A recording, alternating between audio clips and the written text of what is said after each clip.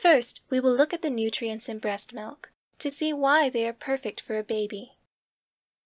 Formula milks are made from a variety of products, including animal milks, soybean, and vegetable oils.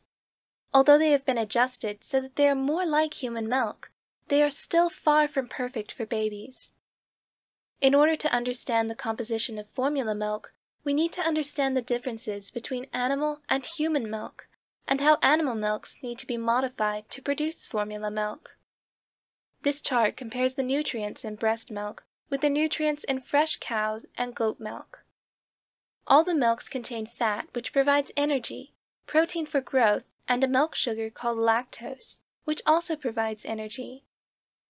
What is the difference between the amount of protein in human milk and the amount in animal milks?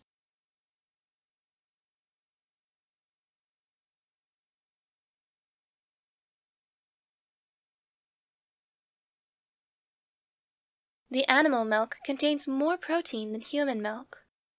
It is difficult for a baby's immature kidneys to excrete the extra waste from the protein in animal milks. Human milk also contains essential fatty acids that are needed for a baby's growing brain and eyes, and for healthy blood vessels. These fatty acids are not present in animal milks, but may have been added to formula milk.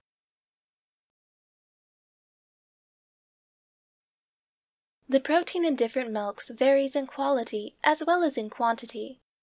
Whilst the quantity of protein in a cow's milk can be modified to make formula, the quality of proteins cannot be changed. This chart shows that much of the protein in cow's milk is casein. What happens if human babies eat too much casein?